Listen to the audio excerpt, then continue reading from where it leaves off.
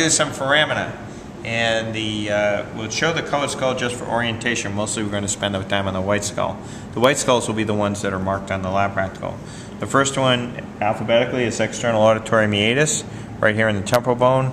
Over on the white skull, you can see it right here. It's where people put Q-tips, and it's a dead end. There are no nerves going through it. It's just an opening into the ear. Okay, next we're going to do the hypoglossal canal. Hypoglossal canal, we're just going to look at on the white skull because it isn't on the colored skull.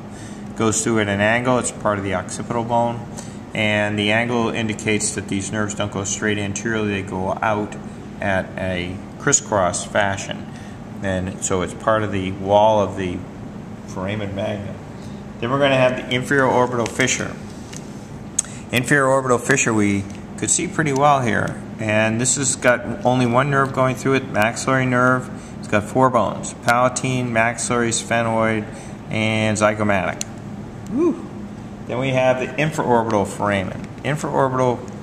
Infra, not inferior. Infraorbital foramen is right there where the stick is going, anterior side of the face, and this is where the maxillary nerve comes out onto the face.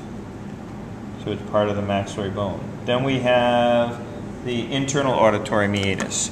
Internal auditory meatus is on the wall of the petrous ridge.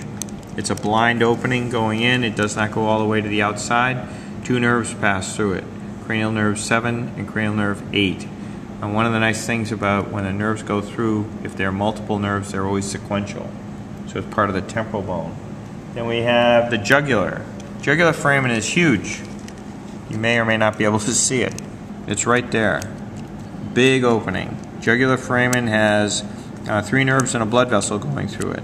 So it has 9, 10, and 11. 9 is glossopharyngeal, 10 vagus, and 11 spinal accessory.